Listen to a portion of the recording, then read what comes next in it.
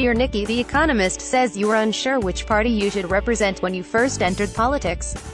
But you are ambitious, and from South Carolina. So you chose the Republican Party. You joined the local religion, too. Good for you. On this Christmas Day, we recall that near Bethlehem, there were shepherds out in the field, and an angel of the Lord appeared to them.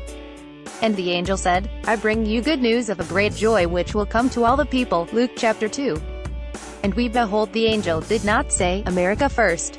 He said, this will be a sign for you. And suddenly there was a multitude of the heavenly host, saying, Glory to God in the highest, and on earth peace among men. And I'm sure the angels meant women, too. When we contemplate the good fortune of these United States, we see that we have secured peace among men through the rule of law. We have strong independent courts.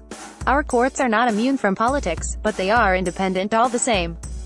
Judges are deliberative, they must justify what they do with reasoned arguments. We have a Supreme Court as a decider of last resort. Mostly the executive follows what the courts say, even if not always. And we think of that infamous son of the Carolinas, Andrew Jackson. See Worcester v. Georgia. We like living under the rule of law. It's a good thing. Surely you agree. Now that you are in a position of influence, Nikki, how will you help secure peace on earth among men? You are the daughter of immigrants. You've been blessed that your parents have made a home in our land of freedom under the rule of law. And you've done us proud, becoming a South Carolina legislator, governor, and now ambassador to the United Nations. How will you use this platform to secure peace among men and women too? You were born in 1972, and you have not seen the scourge of war up close. Your husband has done good work in Afghanistan, helping farmers improve their agriculture, to help them transition to cash crops other than opium poppies. But in order to make this transition successfully, they will need the peace and stability that comes with the rule of law. They will need the support of the international community, working together. It means we can't always act unilaterally, it means we can't always do exactly as we please. After the horrors of World War II, the nations of the world got together in San Francisco and adopted the United Nations Charter to maintain international peace and security, to develop friendly relations among nations, to achieve international cooperation, and be a center for harmonizing the actions of nations in the attainment of these common ends. Surely you agree, to secure peace among men and women is doing God's work. The nations tried to delegate more authority to the UN than they had granted to the League of Nations. Notably, in Article 41, the UN was given powers to implement measures not involving force, such as interruptions of economic relations, and severance of diplomatic relations, and in Article 42 the UN was given authority to raise an armed force to maintain or restore international peace and security. Article 24 of the Charter provides that the members of the UN grant to the Security Council the primary responsibility to take prompt and effective action to secure the peace as it sees fit. Article 25 provides that each member shall agree to accept and carry out the decisions of the Security Council.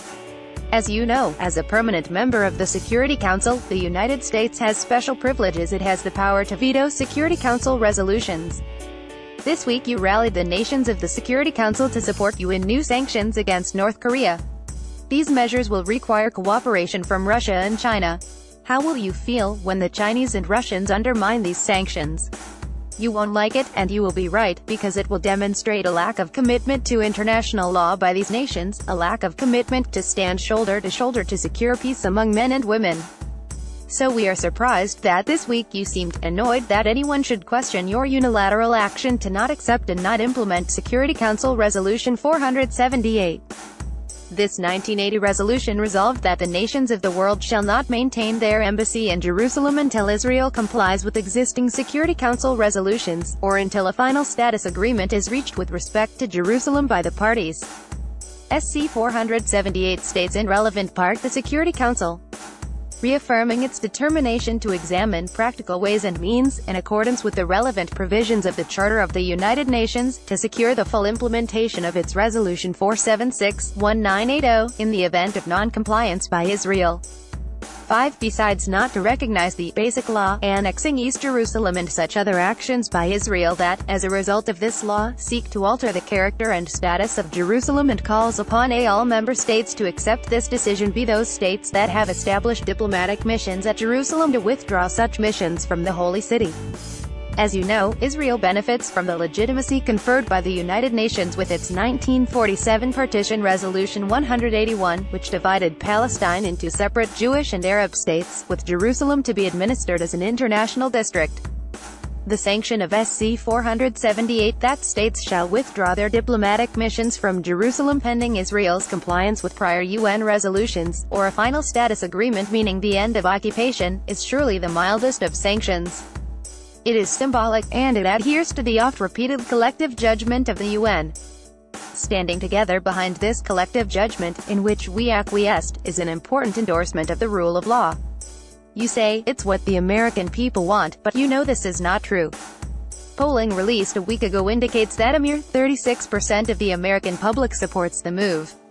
And, of course, you are aware that fewer than half the people voted for Donald Trump for president, and that nearly 3 million more voters cast their ballot for Hillary Clinton over Donald Trump. Don't turn into an infamous daughter of the Carolinas, Nikki. Adhering to the rule of law in the context of the UN requires political will. The UN lacks enforcement mechanism, so it requires a commitment to collective action. The US could have vetoed SC 478 in 1980, but we elected not to.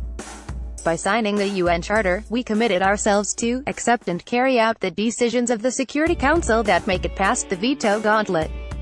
By moving our embassy to Jerusalem, we are violating SC 478 and we are undermining the rule of law in the international sphere.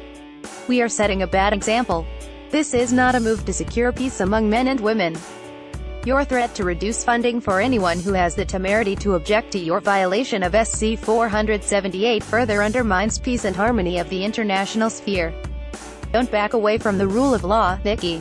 That is our wish for Christmas. This post originally appeared on Roland Nichols' website.